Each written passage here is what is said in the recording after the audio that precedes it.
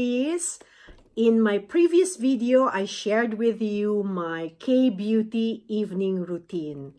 Special shout out to my Mama Lita, Mama Connie, my sister-in-law, Karen Ibanez Dries, and my brother, Jundi Dries, cousins Gigi Serrano, Glassy Ibias, my friends, Grace, Miranda Serrano, Arlene Palencia, Tita Linda Hakutan, and our new friends in YouTube. Maraming salamat sa panonood at pagbibigay ninyo ng comments. This time, I will share my morning steps. It's simpler than the evening routine. Ang sabi nga nila, kung sa gabi ang goal ay hydrate at repair, sa umaga ang key ay to protect your skin, lalo na at exposed tayo sa pollutants o kaya sa heavy sun. Kahit nasa loob tayo ng bahay, dahil lockdown, let us not neglect our skin and let's continue to care for it. Sa umaga during bath or shower, I do double cleanse. Pareho lang nung ginagawa ko sa gabi. Usually, ang gamit ko pa rin ay water-based cleansers. Sa umaga, ang ginagamit ko pa rin ay ang COS RX Low pH Gel Cleanser and the Pyunkang Yul Cleansing Foam. So, ang COS RX has tea tree oil where the strong is very scent. So, kung allergic kayo sa tea tree oil, I will not recommend that you use this. It is a very strong scent. And in fact, nung ginamit ko siya in first few days, hindi ko nakakaya yung amoy. So, konting-konti lang yung na-apply ko until the time that I became used to the scent. Ang Pyunkang Yul naman ay cleansing foam.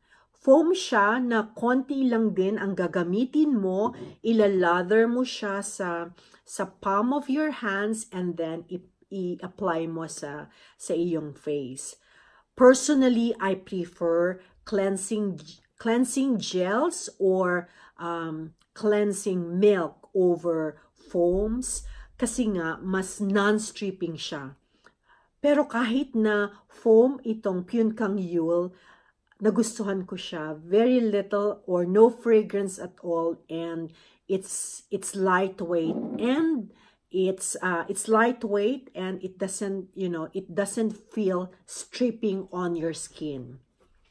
Both I can recommend to people who have normal or dry skin. After double cleansing, my next step is toning. I use the Belif Aqua Balm Hydrating Toner. So this is actually formulated with soothing honeysuckle and moisture-locking baobab tree. This also has hyaluronic acid that provides instant hydration. Ang gusto ko actually dito sa toner na to ay lightweight siya at it's being quickly absorbed by our skin.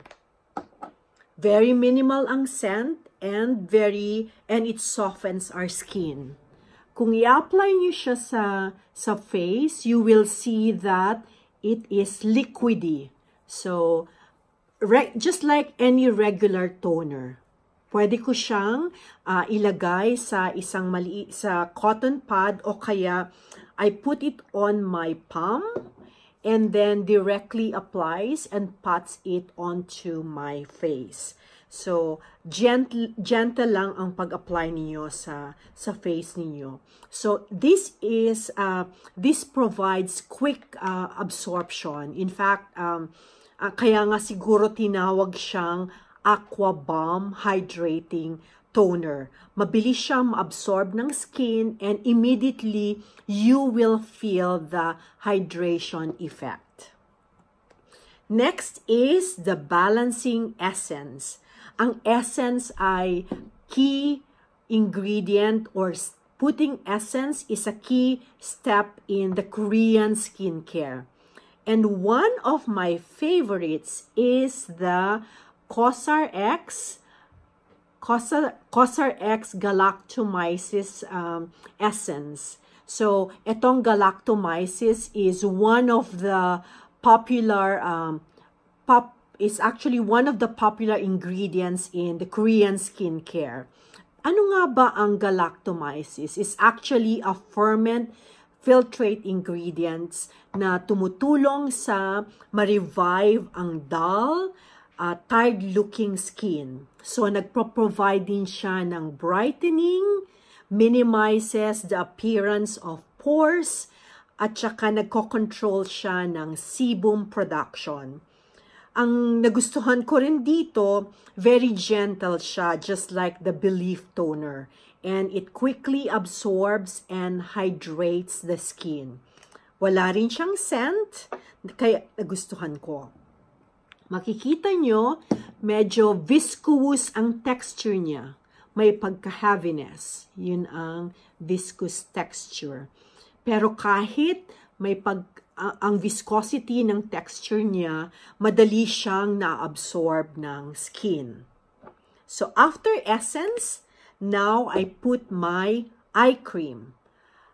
Katulad ng aking evening routine, I use the Klairs caffeine eye cream, which helps reduce puffiness and dark circles. So, I apply it gently onto my eye area. Then, I go to my morning moisturizer. Dahil spring na kami, papuntang summer dito sa Switzerland, ang gusto kong gamitin tuwing umaga ay lightweight cream. Now, I am using the Klairs Rich Moist Soothing Cream. So, this has ceramides, hyaluronic acid, shea butter, and other hydrating ingredients. Yung ibang tao, nagkakaroon ng allergy sa shea butter. Pero ako, nagustuhan ko itong moisturizer na to dahil very lightweight siya. Kikita nyo? Very lightweight, can be easily absorbed, and it's non-greasy. So, it provides non-greasy feeling. Sa umaga kasi, ayoko nung parang you feel the heaviness and stickiness of the moisturizer. Ang maganda rin dito sa Klairs na ito, very gentle siya, and it is free of fragrance. Very lightweight when applied on your skin. So, you just either pat it gently using your fingertips or massage it upwards. So, applying it to your entire face. Then, the final step in my morning routine, which is the most important, is the application of sunscreen. So, I am currently using Missha Sun SPF 45 that provides all-around safe block. So, you should never forget applying sunscreen on your face every morning, even during fall or winter, o kaya kung maulan man sa lugar niyo. So, putting sunscreen will help prevent discoloration on your face, on your skin, and even hyperpigmentation. One of my key skin problems or concerns is hyperpigmentation. Dahil exposed ako sa sunlight, we go out often, or yun kasi ang aking work table is just beside the window, and naka-open yung curtain. So, I'm exposed to sunlight throughout the day. This Missha Essence Sunblock 45 is just like a moisturizer. It's not a mineral sunscreen. Ang maganda rito, lightweight din. Again, my concern in my morning routine is that my product should be lightweight. Katulad ng ibang sunscreens, nagli-leave din siya ng white cast. Pero makikita nyo na light lang siya and hindi siya sticky. It's just like when you applied it, it's just like one of your regular moisturizers. So it's very nourishing and has hydrating effects. May mga napanood ako o nakita ng recommendation kung gaano karami mag-apply ng sunscreen ay through your 3 fingers. So, lagay nyo ng sunscreen to. Konti lang muna ilalagay ko as an example. So, maglagay kayo.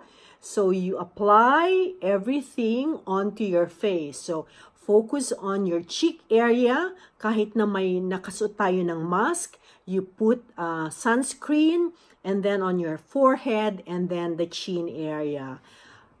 Ako ay mas maraming maglagay ng sunscreen because I want to protect more than less. So when those steps have been completed, I put on baby powder and apply lip balm and lipstick. So there you have my morning regimen using the Korean skincare beauty products. Thank you for watching, and please do not forget to subscribe, like, and hit the notification bell for more videos. We also want to hear your feedback about our channel.